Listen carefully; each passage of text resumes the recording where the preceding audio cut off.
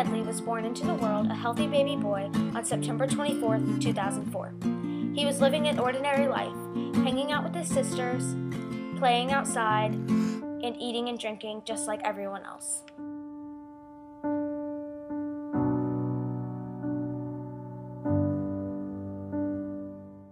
Batten disease is a genetic disorder that has to do with the buildup of substances called lipopigments in the bodies of tissues. Lipopigments are made up of fats and tissues.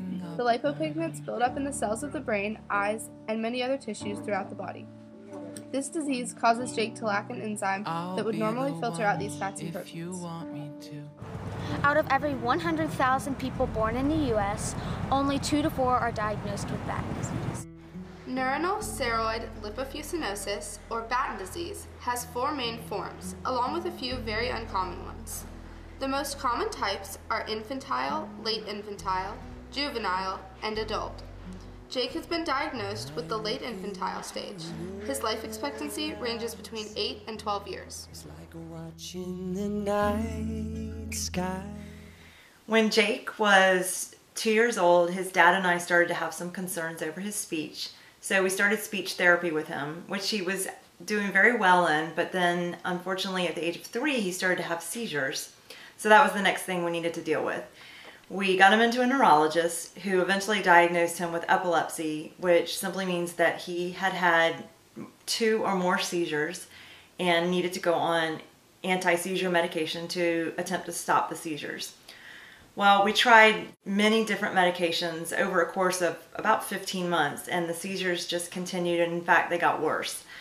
In the meantime, we had noticed that he didn't seem to be developing either as far as his gross motor skills, his fine motor skills, his language.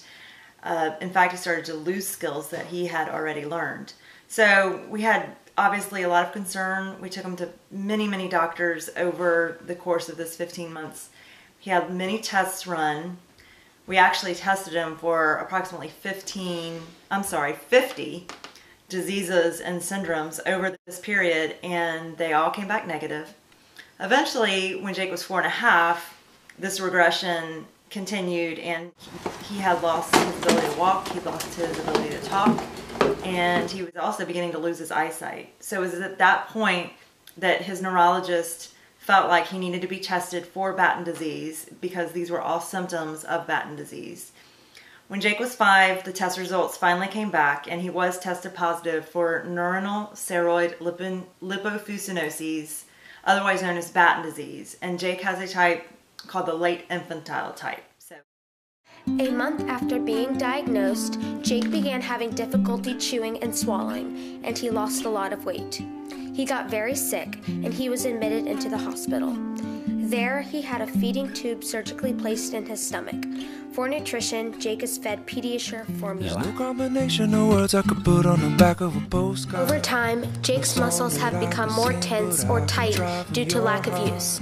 To relieve this pain, he takes 2 medicines called baclofen and clonidine. Along with those, he takes Klonopin, Banzel, Keppra, Zonegran, Prilosec, D3, Robenal, and Miralax. Additionally, Jake has a dislocated hip due to lack of use, he has scoliosis, and lots of respiratory issues. Most importantly, Jake is almost completely blind and he is bedridden.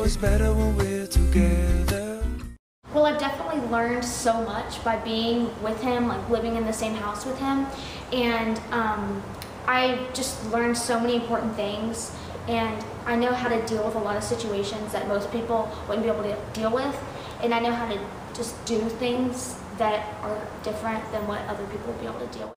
Because Batten disease is so rare, not much research is being done to search for a cure. But even though not many people have this disease, it deserves a cure too.